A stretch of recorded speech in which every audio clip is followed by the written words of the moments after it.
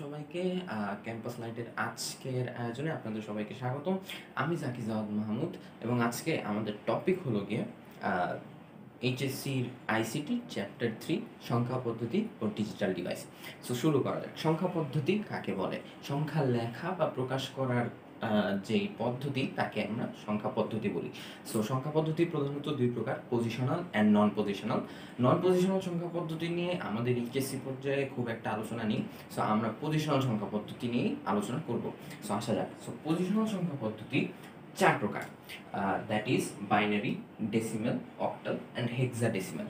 So binary আমরা জানি যে মেশিনের সব কিছুতেই বাইনারি অ্যাকচুয়ালি ইউজ করা হয়। সো বাইনারির দুইটা মাত্র ডিজিট, একটা হলো গিয়ে 0, একটা হলো গিয়ে 1, এবং দুইটা ডিজিট থাকার কারণে এই বাইনারি সংখ্যা পদ্ধতি যেটার উপরে ভিত্তি করে আছে এই দুইটা সংখ্যা। সো বাইনারির ভিত্তি বা বেস হলো গিয়ে 2। ডেসিমাল সংখ্যা পদ্ধতি, ডেসিমালটা কি অ্যাকচুয়ালি? ডেসিমাল হলে আমরা নর্মালি যে সংখ্যা পদ্ধতি ইউজ করি, দ্যাট ইজ দশমিক সংখ্যা পদ্ধতি, যেটা সেখানে আমরা জানি যে 0 থেকে 9 পর্যন্ত 10টা ডিজিট রয়েছে এবং এর জন্য ডেসিমাল সংখ্যা পদ্ধতির বেস হলো গিয়ে 10। তারপর আসি অক্টাল। অক্টাল হলো গিয়ে 0 থেকে 7 পর্যন্ত সংখ্যা রয়েছে এবং এর বেস 8। And lastly hexadecimal. হেক্সাডেসিমালে 0 থেকে 9 পর্যন্ত আছে, এরপরে 6টা সংখ্যা আছে, দ্যাট ইজ 10 to 15, এবং এই 10 to 15 সংখ্যাগুলোকে আমরা অ্যালফাবেট দিয়ে প্রকাশ করে থাকি। 10 এর জন্য A, 11 এর জন্য B, 12 এর জন্য C, 13 এর জন্য D, 14 এর জন্য E এবং 15 এর জন্য F। এবং এই টোটাল হেক্সাডেসিমাল সংখ্যা পদ্ধতিতে 16টা ডিজিট পাওয়া যায়। এর জন্য হেক্সাডেসিমালের বেস হলো কি 16। সো মুভিং ফরওয়ার্ড আমরা এখন দেখব যে সংখ্যা পদ্ধতি সমূহের মধ্যে রূপান্তর কিভাবে এক সংখ্যা পদ্ধতি থেকে আরেক সংখ্যা পদ্ধতিতে আমরা রূপান্তর করতে পারি। সো ওই দিকে দেখা যাক। আচ্ছা, সো ফার্স্টে আমরা যেটা দেখব সেটা হলো গিয়ে কিভাবে ডেসিমাল থেকে বাইনারি, অক্টাল বা হেক্সাডেসিমালে রূপান্তর করতে পারি। So decimal two binary, octal আর হেক্সাডেসিমাল। সো এই ক্ষেত্রে নোটের বিষয় হলো কি, ডেসিমাল থেকে অন্য তিনটা সংখ্যা পদ্ধতিতে যেতে গেলে আমরা সেম পদ্ধতি ইউজ করে অন্য তিনটা সংখ্যা পদ্ধতিতে আমরা রূপান্তর করতে পারি। সো দেখা যাক। So decimal two binary, octal and হেক্সা। হেক্সা বলতে বেসিক্যালি হেক্সাডেসিমাল। সো আমি যে কোনো একটা সংখ্যা নিই, সাপোজ 55.65। আচ্ছা, সংখ্যা পদ্ধতি নিয়ে যখন তুমি কাজ করবা তখন অবশ্যই মনে রাখতে হবে যে সংখ্যা, যে কোনো সংখ্যাই তুমি লেখো না কেন, সংখ্যা কিন্তু এভাবে লিখতে হবে যে যে সংখ্যাটা লিখেছো সেই সংখ্যাটা কোন সংখ্যা পদ্ধতিতে আছে সেটা বোঝানোর জন্য সংখ্যাটাকে ফার্স্ট ব্র্যাকেটে আবদ্ধ করে নিচে সংখ্যা পদ্ধতিটার বেস লিখে দিতে হবে, নাহলে কিন্তু ভুল হয়ে যাবে এবং মার্ক কেটে দিবে, ফুল মার্ক কাটা যাইতেও পারে।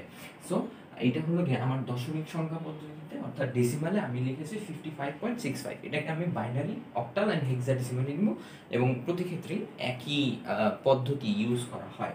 সো ফার্স্টে দেখি যে এই সংখ্যাটা দুইটা পার্ট, একটা হলো গিয়ে পূর্ণ সংখ্যা দ্যাট ইজ 55, আর একটা দশমিক অংশ দ্যাট ইজ 0.65।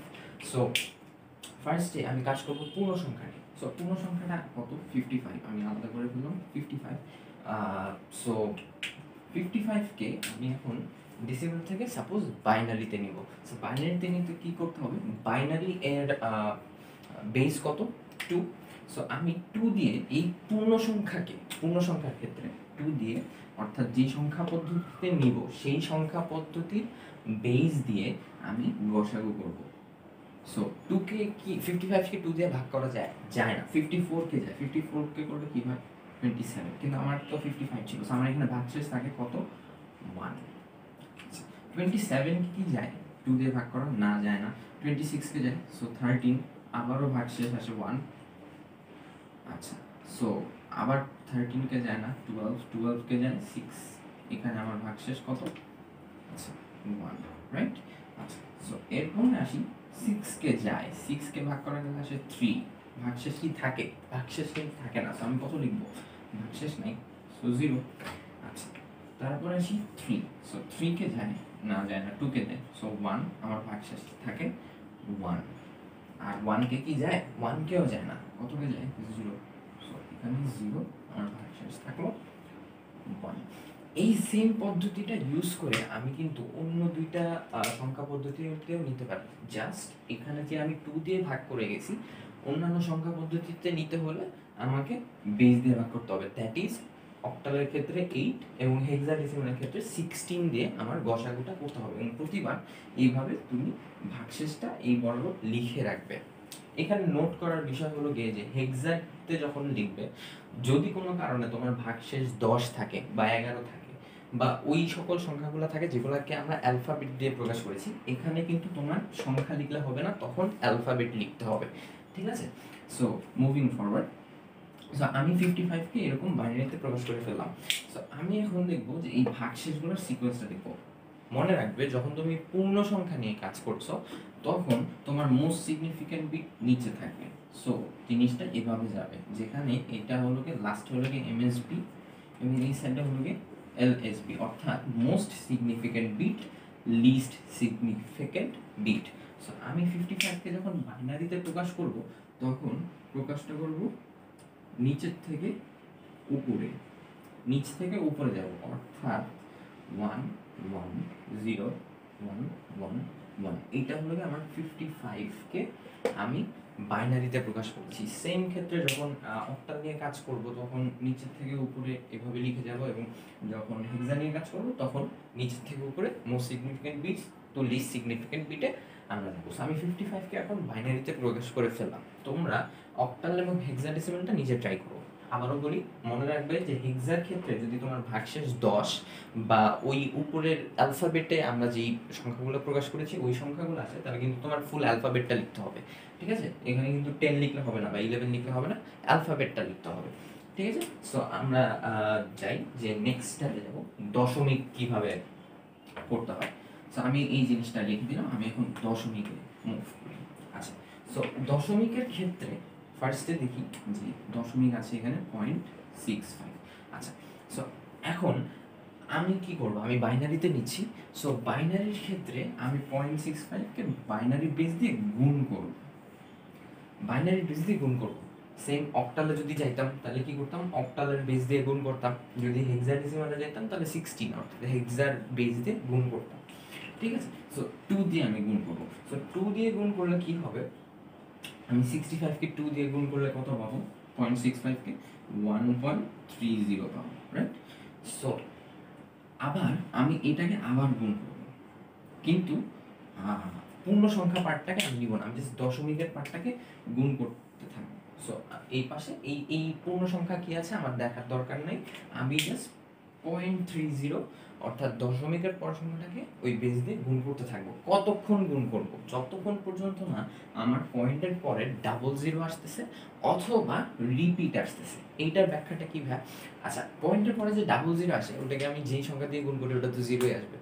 রিপিটেশনের ব্যাপারটা কি, এই ম্যাথটাতে পার্টিকুলারলি রিপিটেশন আসবে, সেটা আমি তোমাকে একটু পরে বুঝাচ্ছি। সো গুণটা করে দিই। সো 0.30কে আমি যখন 2 দিয়ে গুণ করতেছি তখন কত আসতেছে, 0.60। আমার কি কোনো পূর্ণ সংখ্যা ছিল না, সো 0। আবারও বলি, আমি কিন্তু পূর্ণ সংখ্যাকে কাউন্টে নিচ্ছি না, আমি জাস্ট দশমিকটা কাউন্ট করছি। সো আমি আবার এটাকে গুণ করব, সো 0 আসতেছে। এখন কি আসে, 1.20, রাইট? সো আবারও গুণ করি, সো গুণ করলে আসতেছে 0.40। আচ্ছা, সো 0.40কে যদি আমি আবার 2 দিয়ে গুণ করি তাহলে আসবে 0.80।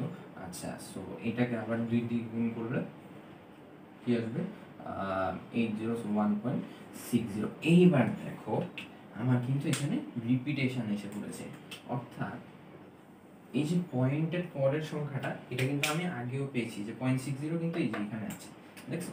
সো এই যে মিলে গেল, কিন্তু আমার রিপিটেশন আসছে। সো রিপিটেশন আসলে আমি এখন আর গুণ করবো না, কারণ বন্ধ করে দিব। কেন? কারণ দেখো এই জিনিসটা কিন্তু এই জিনিসটা থেকে আমি গুণ করে করে এটা কিন্তু আবারও পাইছি, তার মানে এখানে একটা লুপ ক্রিয়েট হয়ে গেছে এবং এই লুপটা চলতে থাকবে। সো এখন আমার গুণ করে লাভ নেই, আমি এই পর্যন্ত নিয়ে রেখে দিব। সো যখন মনে রাখবা যে তুমি দশমিকের পরের সংখ্যা নিয়ে কাজ করতেছো, পূর্ণ সংখ্যার ক্ষেত্রে কি ছিল, এমএসবি কোথায় ছিল? নিচে ছিল। এমএসবি নিচের থেকে উপরের দিকে যেত, কিন্তু পূর্ণ সংখ্যার ক্ষেত্রে জিনিসটা উল্টে যাবে, এমএসবি উপরে চলে যাবে, অর্থাৎ এইটা আমার এমএসবি হয়ে যাচ্ছে।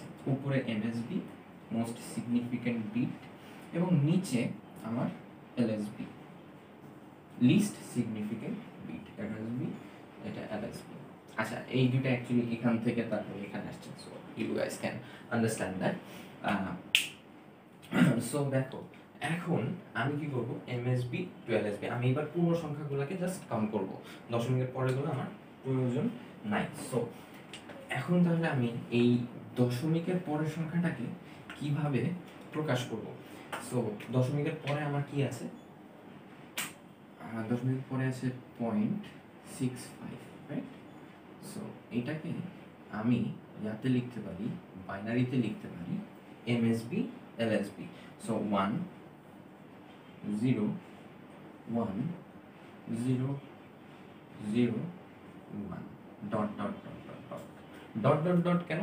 কারণ হলো কি, আমরা কিন্তু এই গুণটা শেষ করিনি, এটা আমরা একটা ইনফিনিট লুপ চলতো, এর জন্য আমরা লুপটাকে আর না লিখে আমরা ওখানে স্টপ করে দিয়েছি, কিন্তু এই গুণটাকে আমার শেষ হয়েছে, এটা কিন্তু শেষ হয়নি, এটা আমার ডট ডট ডট তাই রয়ে যাবে।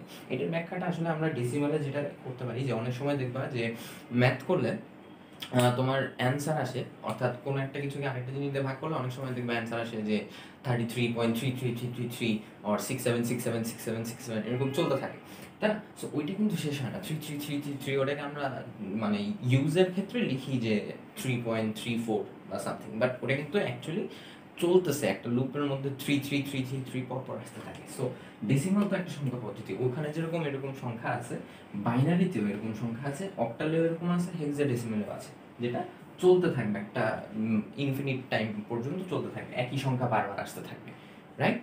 আচ্ছা, সো এইটা হলো গিয়ে আমার 0.65কে আমি এই আকারে প্রকাশ করতে পারছি। আচ্ছা, সো এখন আমি ফুল সংখ্যাটাকে লিখব, যে ফুল 55.65, এটাকে আমি এখন বাইনারিতে লিখতে চাই, রাইট? সো কিভাবে লিখবো? আচ্ছা, সো ফার্স্টে আমি 55কে পাইছি, রাইট? সো 55 এর আমি বাইনারিটা পাইছি, সো 55.65, এইটা আমার ডেসিমাল সংখ্যা, এটাকে আমি বাইনারিতে লিখবো। সো ফার্স্টে আমি 55 এর বাইনারিটা কিন্তু পেয়ে গেছি এখানে, সো 110 111। এরপর কি, 55 এর পরে আমার পয়েন্ট ছিল, সো আমি পয়েন্টটা বসাই দিব, এবং এই যে 0.65 এরটা নাম এখানে পেয়ে গেছি, সো 1010001, রাইট?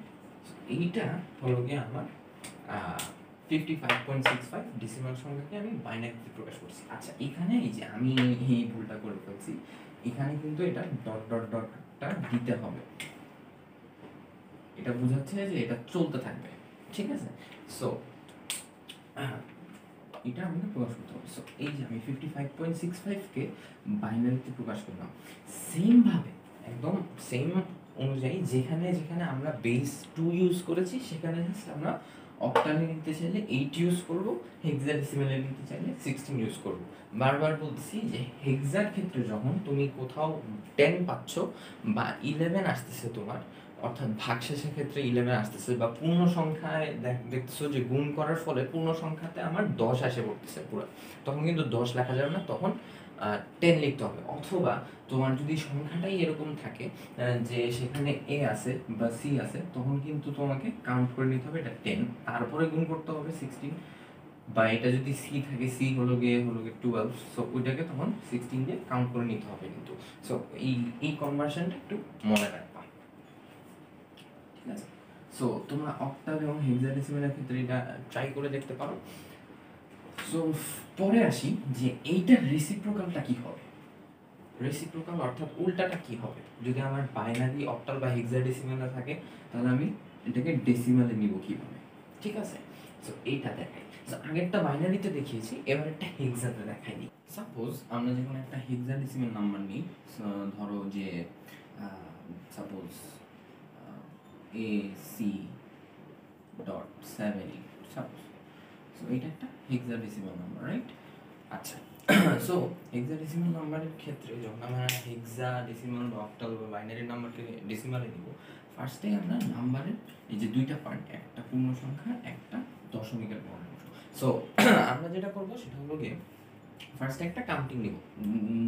দশমিকের পরের সংখ্যাগুলোর ক্ষেত্রে কাউন্টিংটা স্টার্ট হবে মানে নেগেটিভ কাউন্টিং হবে, অর্থাৎ -1 -2 আরও থাকলে -3 এভাবে যেত। এবং পূর্ণ সংখ্যার ক্ষেত্রে কাউন্টিংটা স্টার্ট হবে 0 থেকে অ্যান্ড ফরওয়ার্ড, 0 1 তারপরে আরও থাকলে 2 3 এভাবে যাবে। সো এই কাউন্টিংটা আমরা নিলাম। এখন আমরা এখানে একটা ধরো এই টানলাম 8 কেটে নে আমরা 8কে গুণ দিব যেই সংখ্যা পদ্ধতিতে আছে অলরেডি সেই সংখ্যা পদ্ধতির বেস দিয়ে, অর্থাৎ এটা হেক্সা, সো এটা 16 লোকে বেস, সো 16 দিয়ে গুণ দিব। বাট এখানে এই যে আমরা যে কাউন্টিংটা নিছি, এই কাউন্টিংটা আমরা বেজের মাথায় পাওয়ার আকারে বসায় দিব, ঠিক আছে? আচ্ছা, সো এইটার ক্ষেত্রেও same, 7 into 16 to the power -1। C হলো গিয়ে, সি আমরা কত জানতাম যে সি হলো গিয়ে 12, right? So 12 into 16 to the power 0। আর এখানে আছে এ, সো এ হলো গিয়ে আমরা জানি 10 into 16 to the power 1। এইবারে আমরা জাস্ট এই জিনিসটাকে গুণ করে দিব, ঠিক আছে? So we can use calculator. So এই জিনিসটাকে আমরা জাস্ট গুণ করে তারপরে যোগ করব। So 18 into 16 to the power -2। So এইটা আসে হলো গিয়ে 0.03125। আচ্ছা, তারপরে 7 into -1 হলো গিয়ে 0.4375। আচ্ছা, 16 to the power 0 মানে কত? 16 to the power 0 মানে 1, সো 12 into 1 12। আচ্ছা, আর 10 into 16 to the power 1 মানে 16, সো 16 into 10, সো 160। সো এটা আমরা গুণ করলাম, গুণ করার পরে এখন জাস্ট আমরা এগুলাকে যোগ করে দিব। সো যোগ করি 0.03125 প্লাস 12 প্লাস 160। সো কত পাইলাম? 172.46878। তো এইটা হলো গিয়ে আমার ডেসিমাল নাম্বার। আমি যদি উপরে বড় করে লিখি, এটা ইজ ইকুয়ালস টু 172.46875। ঠিক আছে? সো এটা ছিল আমার এই যে হেক্সাকে আমি ডেসিমালে প্রকাশ করলাম। এখন এখানে যদি বাইনারি থাকতো বা অক্টাল থাকতো, সেই ক্ষেত্রে কি করতাম? সেম জিনিস, এই কাউন্টিংটা নিতাম, দশমিকের পরে -1 2 3 আর দশমিকের আগে 0 1 2 3 জাস্ট নিয়ে এখানে 16 এর জায়গায় অক্টাল হলে 8 বসতো, 8 to the power -2। যদি বাইনারি থাকতো তাহলে 2 বসতো, 2 to the power -2। এভাবে নিয়ে জাস্ট গুণ করতাম, লাস্টে যোগ করে যে সংখ্যাটা পাবো সেটাই হলো গিয়ে আমার দশমিক বা ডেসিমাল সংখ্যা। ঠিক আছে?